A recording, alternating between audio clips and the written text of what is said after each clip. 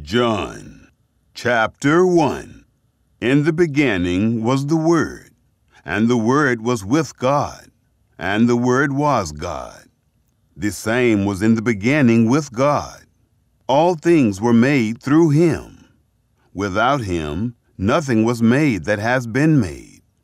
In him was life, and the life was the light of men. The light shines in the darkness, and the darkness hasn't overcome it. There came a man sent from God, whose name was John. The same came as a witness, that he might testify about the light, that all might believe through him. He was not the light, but was sent that he might testify about the light. The true light that enlightens everyone was coming into the world. He was in the world, and the world was made through him, and the world didn't recognize him. He came to his own, and those who were his own didn't receive him. But as many as received him, to them he gave the right to become God's children, to those who believe in his name, who were born not of blood, nor of the will of the flesh, nor of the will of man, but of God. The Word became flesh and lived among us. We saw his glory, such glory as of the one and only Son of the Father, full of grace and truth. John testified about him. He cried out, saying, "This was he of whom I said, 'He who comes after me has surpassed me, for he was before me.'" From his fullness we all received grace upon grace. For the law was given through Moses. Grace and truth were realized through Jesus Christ. No one has seen God at any time. The one and only Son, who is in the bosom of the Father, has declared him. This is John's testimony when the Jews sent priests and Levites from Jerusalem to ask him, "Who are you?"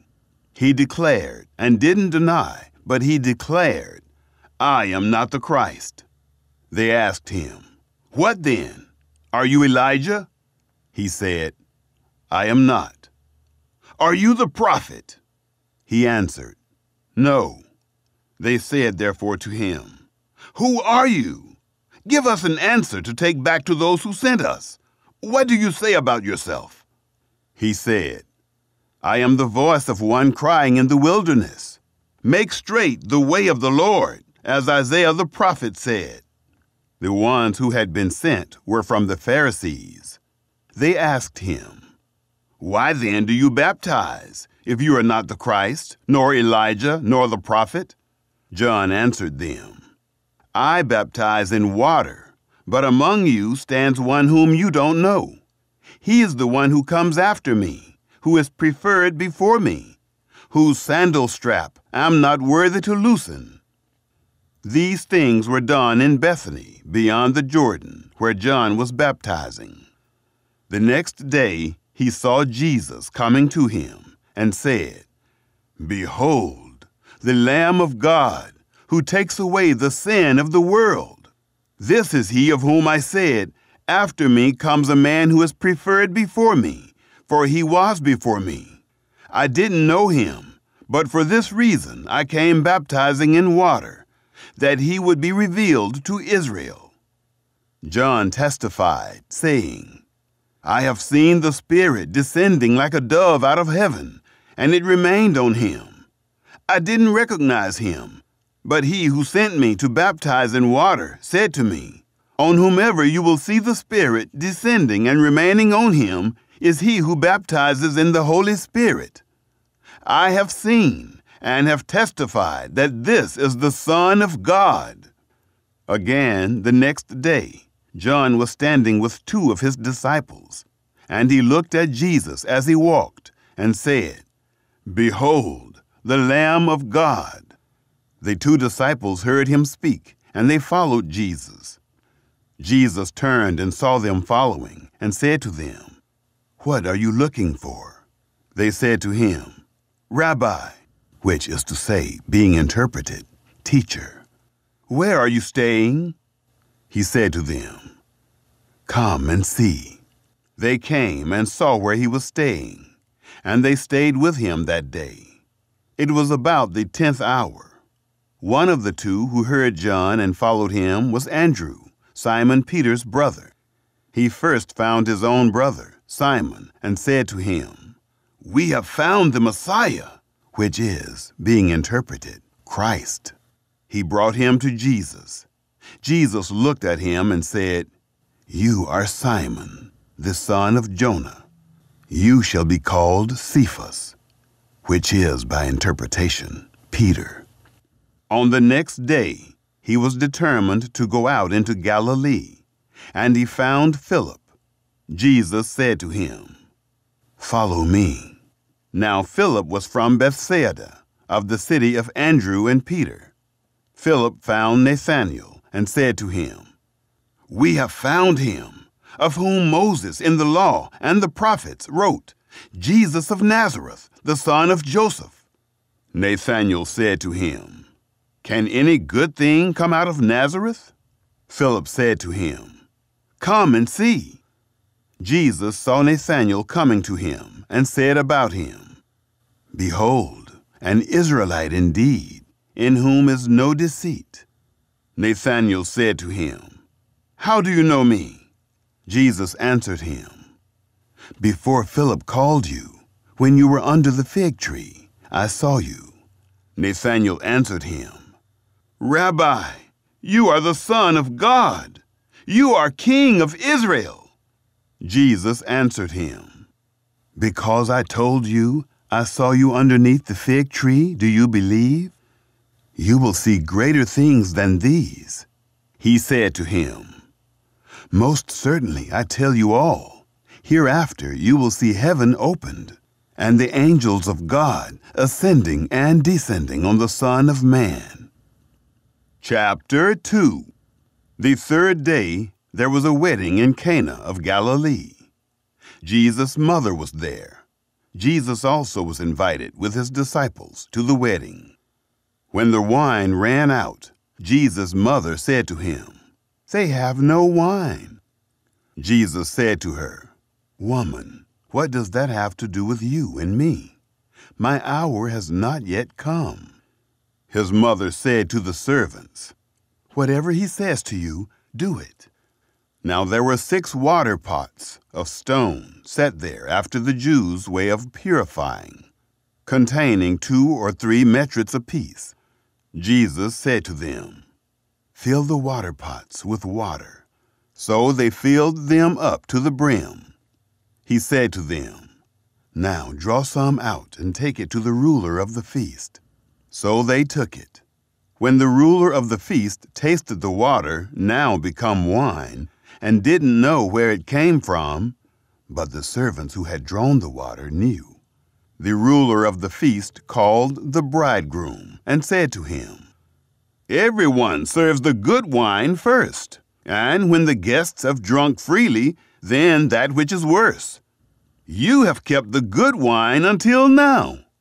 This beginning of his signs Jesus did in Cana of Galilee, and revealed his glory, and his disciples believed in him.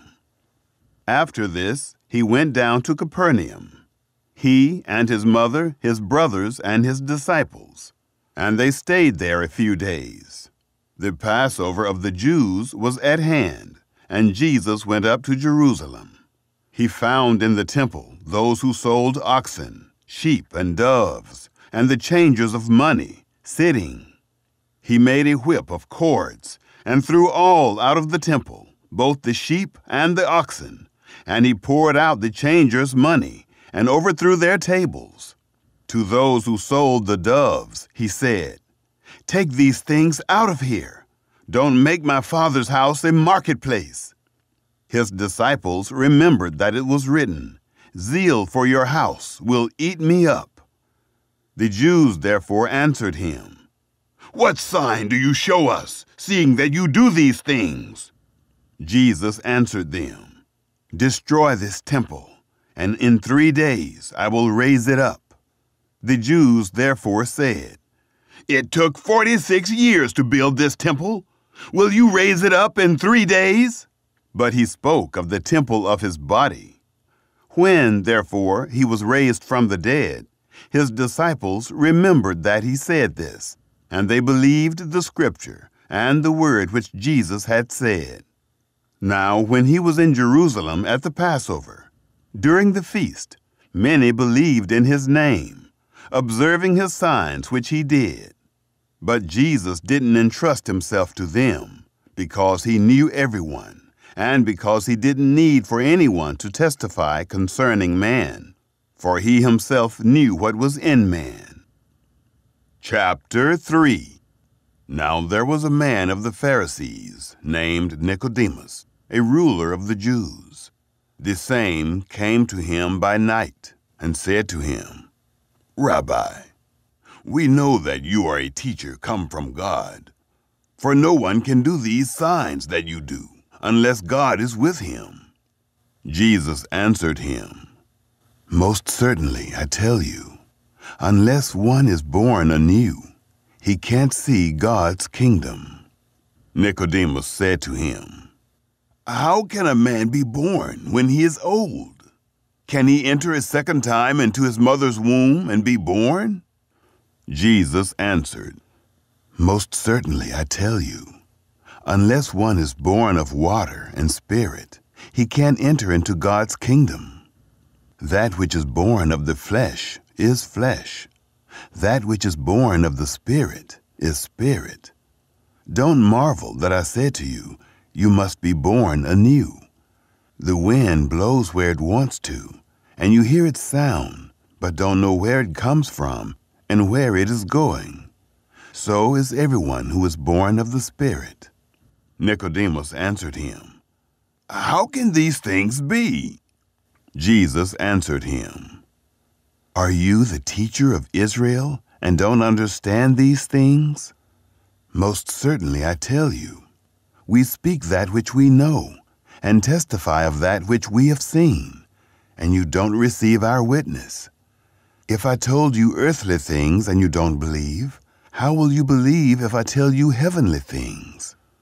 No one has ascended into heaven but he who descended out of heaven, the Son of Man, who is in heaven. As Moses lifted up the serpent in the wilderness, even so must the Son of Man be lifted up, that whoever believes in him should not perish, but have eternal life. For God so loved the world that he gave his one and only Son, that whoever believes in him should not perish, but have eternal life. For God didn't send his Son into the world to judge the world, but that the world should be saved through him. He who believes in him is not judged. He who doesn't believe has been judged already, because he has not believed in the name of the one and only Son of God. This is the judgment, that the light has come into the world, and men loved the darkness rather than the light, for their works were evil. For everyone who does evil hates the light, and doesn't come to the light, lest his works would be exposed. But he who does the truth comes to the light, that his works may be revealed, that they have been done in God. After these things, Jesus came with his disciples into the land of Judea. He stayed there with them and baptized. John also was baptizing in Enon near Salem, because there was much water there. They came and were baptized, for John was not yet thrown into prison. Therefore a dispute arose on the part of John's disciples with some Jews about purification. They came to John and said to him, Rabbi, he who was with you beyond the Jordan, to whom you have testified, behold, he baptizes, and everyone is coming to him. John answered, A man can receive nothing unless it has been given him from heaven. You yourselves testify that I said, I am not the Christ, but I have been sent before him. He who has the bride is the bridegroom, but the friend of the bridegroom who stands and hears him rejoices greatly because of the bridegroom's voice. This, my joy, therefore, is made full. He must increase, but I must decrease. He who comes from above is above all. He who is from the earth belongs to the earth and speaks of the earth. He who comes from heaven is above all. What he has seen and heard, of that he testifies, and no one receives his witness. He who has received his witness has set his seal to this, that God is true. For he whom God has sent speaks the words of God, for God gives the Spirit without measure. The Father loves the Son, and has given all things into his hand. One who believes in the Son has eternal life, but one who disobeys the Son won't see life, but the wrath of God remains on him. Chapter 4.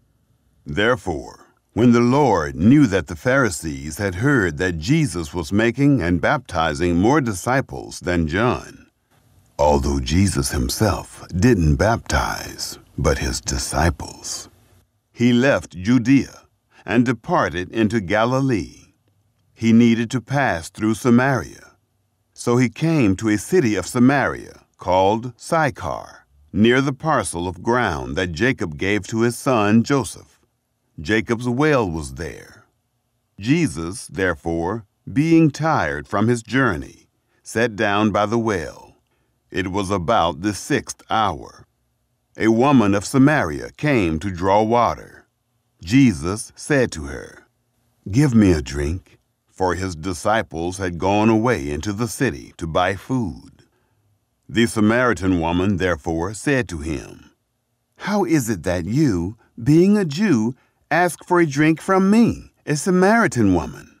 For Jews have no dealings with Samaritans. Jesus answered her, "If you knew the gift of God, and who it is who says to you, 'Give me a drink,' you would have asked him, and he would have given you living water." The woman said to him, "Sir, you have nothing to draw with, and the well is deep. So where do you get that living water? Are you greater than our father, Jacob, who gave us the well and drank from it himself, as did his children and his livestock?" Jesus answered her, "Everyone who drinks of this water will thirst again. But whoever drinks of the water that I will give him will never thirst again. But the water that I will give him will become in him a well of water springing up to eternal life." The woman said to him, "Sir, give me this water, so that I don't get thirsty, neither come all the way here to draw." Jesus said to her, "Go, call your husband and come here." The woman answered, "I have no husband." Jesus said to her, "You said well, 'I have no husband,' for you have had 5 husbands, and he whom you now have is not your husband. This you have said truly." The woman said to him, "Sir, I perceive that you are a prophet. Our fathers worshipped in this mountain, and you Jews say that in Jerusalem is the place where people ought to worship." Jesus said to her, "Woman, believe me, the hour comes when neither in this mountain nor in Jerusalem will you worship the Father. You worship that which you don't know. We worship that which we know, for salvation is from the Jews. But the hour comes, and now is, when the true worshipers will worship the Father in spirit and truth, for the Father seeks such to be his worshipers. God is spirit, and those who worship him must worship in spirit and truth." The woman said to him, "I know that Messiah comes, he who is called Christ. When he has come, he will declare to us all things." Jesus said to her, "I am he, the one who speaks to you." At this, his disciples came. They marveled that he was speaking with a woman. Yet no one said, "What are you looking for?" or "Why do you speak with her?" So the woman left her water pot went away into the city and said to the people, "Come, see a man who told me everything that I did. Can this be the Christ?" They went out of the city and were coming to him. In the meanwhile, the disciples urged him, saying, "Rabbi, eat." But he said to them, "I have food to eat that you don't know about." The disciples therefore said to one another, "Has anyone brought him something to eat?" Jesus said to them, "My food is to do the will of him who sent me and to accomplish his work. Don't you say, 'There are yet 4 months until the harvest'? Behold, I tell you, lift up your eyes and look at the fields, that they are white for harvest already. He who reaps receives wages and gathers fruit to eternal life, that both he who sows and he who reaps may rejoice together. For in this the saying is true, one sows and another reaps. I send you to reap that for which you haven't labored. Others have labored, and you have entered into their labor." From that city, many of the Samaritans believed in him because of the word of the woman, who testified, "He told me everything that I did." So when the Samaritans came to him, they begged him to stay with them. He stayed there 2 days. Many more believed because of his word.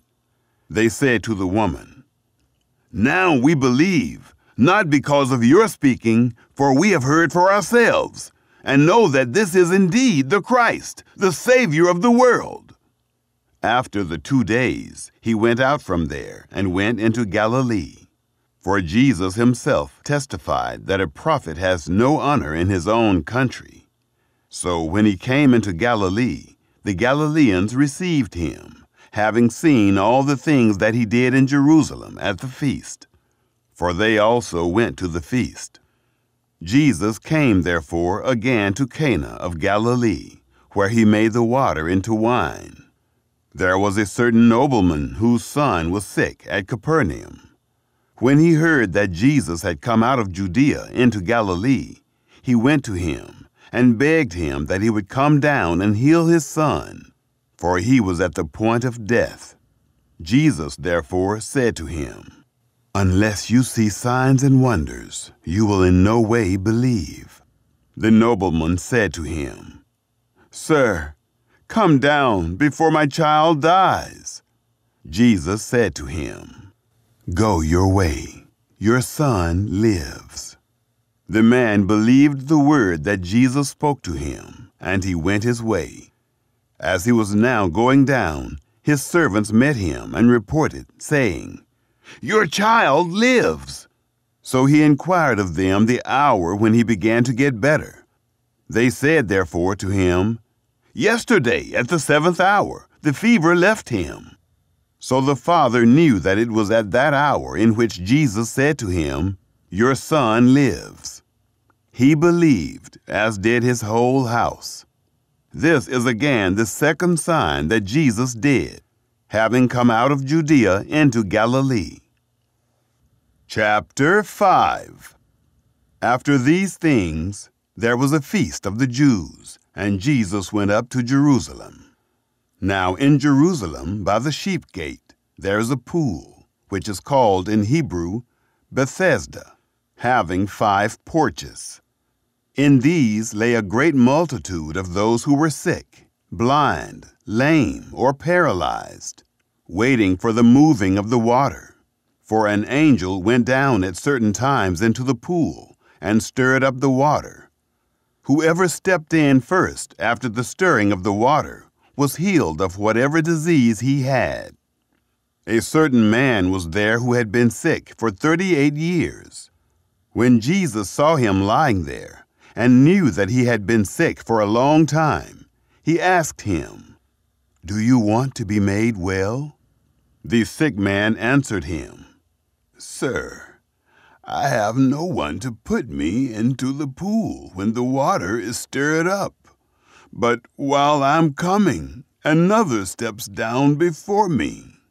Jesus said to him, "Arise, take up your mat and walk." Immediately the man was made well, and took up his mat and walked. Now it was the Sabbath on that day. So the Jews said to him who was cured, "It is the Sabbath. It is not lawful for you to carry the mat." He answered them, "He who made me well said to me, 'Take up your mat and walk.'" Then they asked him, "Who is the man who said to you, 'Take up your mat and walk'?" But he who was healed didn't know who it was, for Jesus had withdrawn, a crowd being in the place. Afterward, Jesus found him in the temple and said to him, "Behold, you are made well. Sin no more, so that nothing worse happens to you." The man went away and told the Jews that it was Jesus who had made him well. For this cause the Jews persecuted Jesus and sought to kill him, because he did these things on the Sabbath. But Jesus answered them, "My Father is still working, so I am working too." For this cause, therefore, the Jews sought all the more to kill him, because he not only broke the Sabbath, but also called God his own Father, making himself equal with God. Jesus therefore answered them, "Most certainly, I tell you, the Son can do nothing of himself, but what he sees the Father doing. For whatever things he does, these the Son also does likewise. For the Father has affection for the Son, and shows him all things that he himself does. He will show him greater works than these, that you may marvel. For as the Father raises the dead and gives them life, even so the Son also gives life to whom he desires. For the Father judges no one, but he has given all judgment to the Son, that all may honor the Son, even as they honor the Father. He who doesn't honor the Son doesn't honor the Father who sent him. Most certainly I tell you, he who hears my word and believes him who sent me has eternal life, and doesn't come into judgment, but has passed out of death into life. Most certainly I tell you, the hour comes, and now is, when the dead will hear the Son of God's voice, and those who hear will live. For as the Father has life in himself, even so he gave to the Son also to have life in himself. He also gave him authority to execute judgment, because he is a Son of Man. Don't marvel at this. For the hour comes in which all who are in the tombs will hear his voice and will come out, those who have done good to the resurrection of life, and those who have done evil to the resurrection of judgment. I can of myself do nothing. As I hear, I judge, and my judgment is righteous, because I don't seek my own will, but the will of my Father who sent me. If I testify about myself, my witness is not valid. It is another who testifies about me. I know that the testimony which he testifies about me is true. You have sent to John, and he has testified to the truth. But the testimony which I receive is not from man. However, I say these things that you may be saved. He was the burning and shining lamp, and you were willing to rejoice for a while in his light. But the testimony which I have is greater than that of John. For the works which the Father gave me to accomplish, the very works that I do, testify about me, that the Father has sent me. The Father himself, who sent me, has testified about me. You have neither heard his voice at any time, nor seen his form. You don't have his word living in you, because you don't believe him whom he sent. You search the Scriptures, because you think that in them you have eternal life. And these are they which testify about me. Yet you will not come to me, that you may have life. I don't receive glory from men, but I know you, that you don't have God's love in yourselves. I have come in my Father's name, and you don't receive me. If another comes in his own name, you will receive him. How can you believe? You receive glory from one another, and you don't seek the glory that comes from the only God. Don't think that I will accuse you to the Father. There is one who accuses you, even Moses, on whom you have set your hope.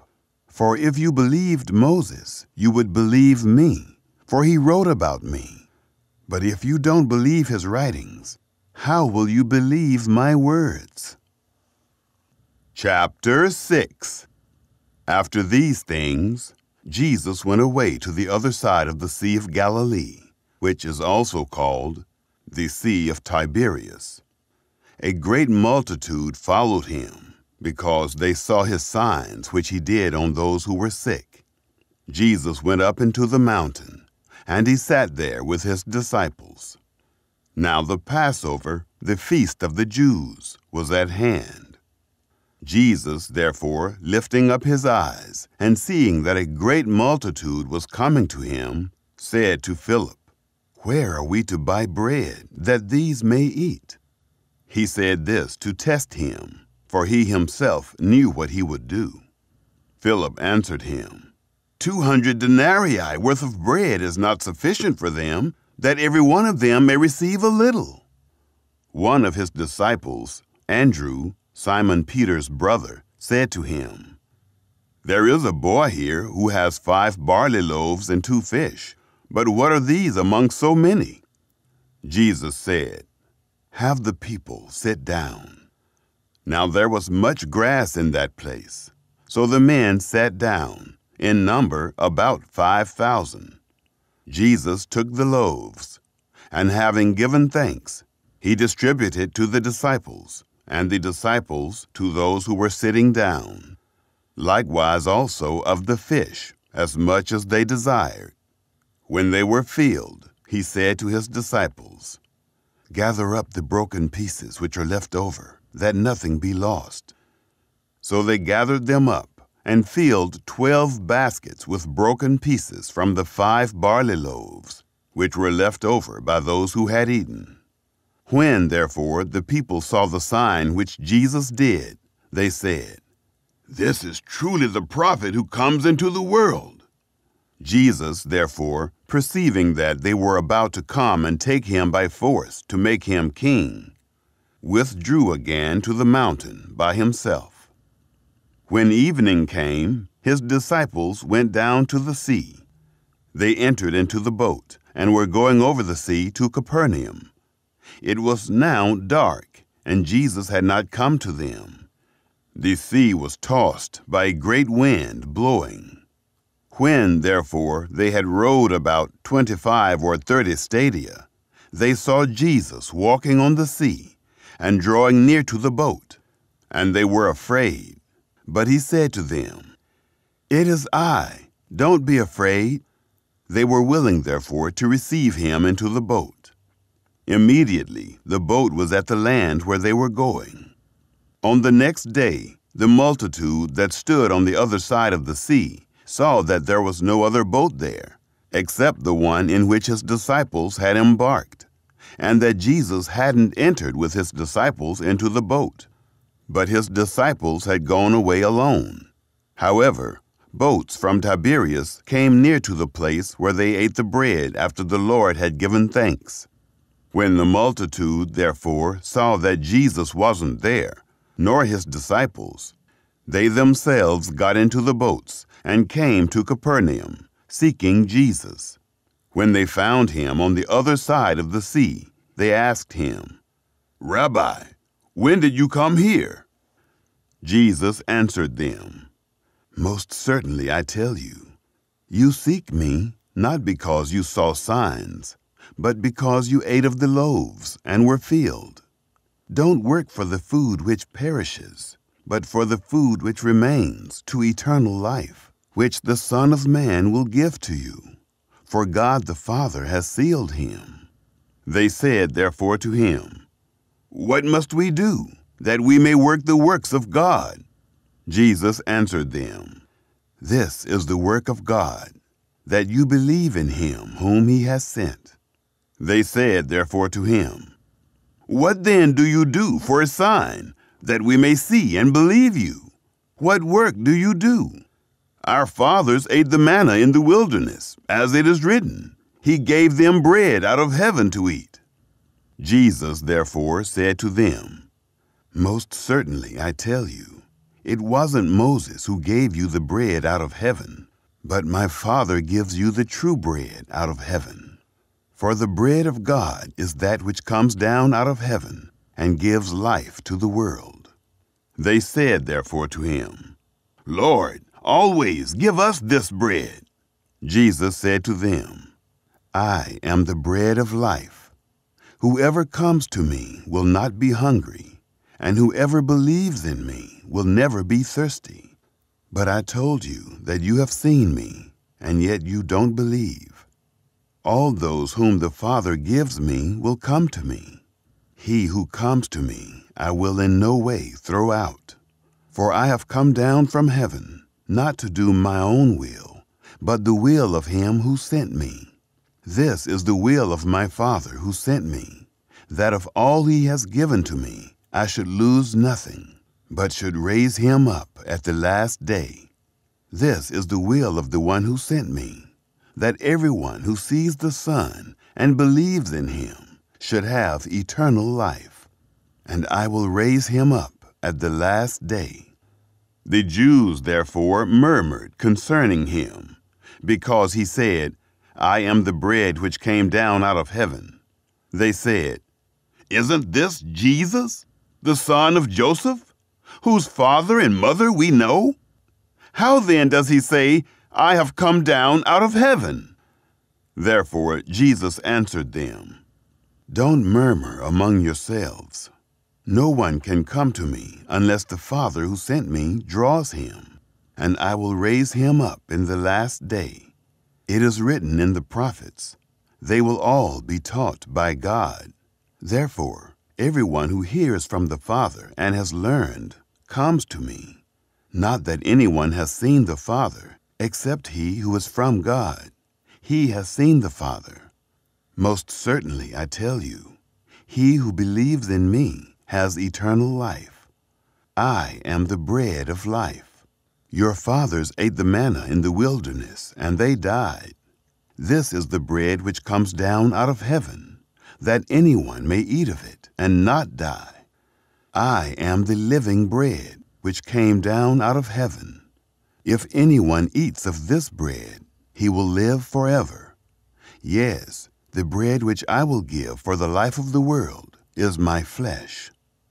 The Jews therefore contended with one another, saying, How can this man give us his flesh to eat? Jesus therefore said to them, Most certainly I tell you, unless you eat the flesh of the Son of Man and drink his blood, you don't have life in yourselves.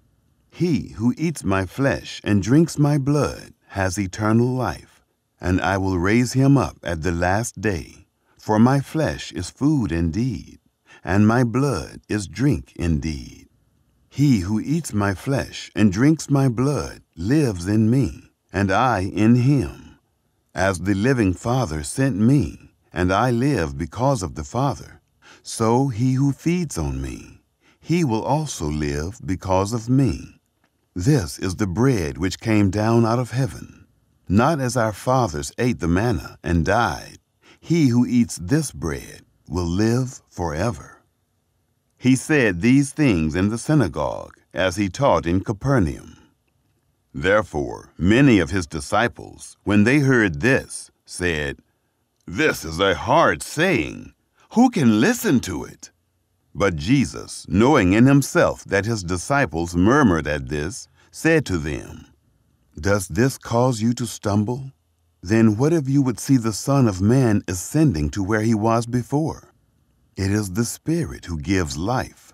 The flesh profits nothing. The words that I speak to you are spirit and are life. But there are some of you who don't believe. For Jesus knew from the beginning who they were who didn't believe, and who it was who would betray him. He said, For this cause I have said to you that no one can come to me unless it is given to him by my Father." At this, many of his disciples went back and walked no more with him.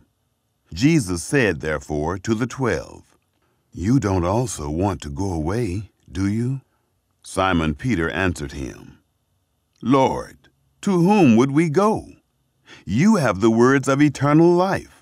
We have come to believe and know that you are the Christ, the Son of the living God." Jesus answered them, "Didn't I choose you, the 12, and one of you is a devil?"